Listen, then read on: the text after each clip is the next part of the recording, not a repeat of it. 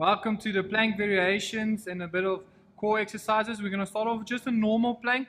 We're going to show you the beginner version, so elbows underneath the shoulders, keeping the core tight, and you're going to start off on the knees. You want to squeeze the glutes and core as nice and tight. Then we're going to move into a bit more advanced. You're just going to push your toes into the ground and pick up the whole body, everything in a nice line. Your head is in a neutral spine. That's it. Then we're going to move into a seesaw plank. So you're going to pick up the plank, and you're going to rock forward and backwards, keeping the core nice and tight. Then we move into our alternating one leg plank. So you're going to go into a plank position. You're going to lift the one leg, then you alternate the opposite leg.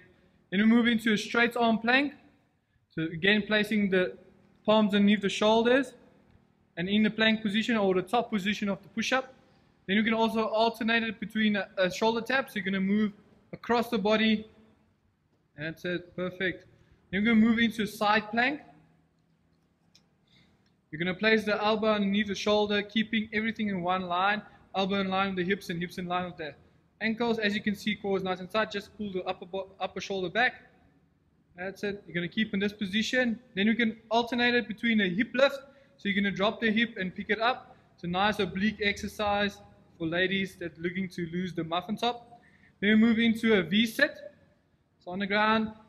If you're struggling with hamstring flexibility, this is maybe a very difficult exercise. As you can see, you want to keep it, core nice and tight, legs straight, and you just keep it there. Then we move into a medicine ball twist or a Russian twist. So you're going to go into the V-sit, but your knees are a little bit bent.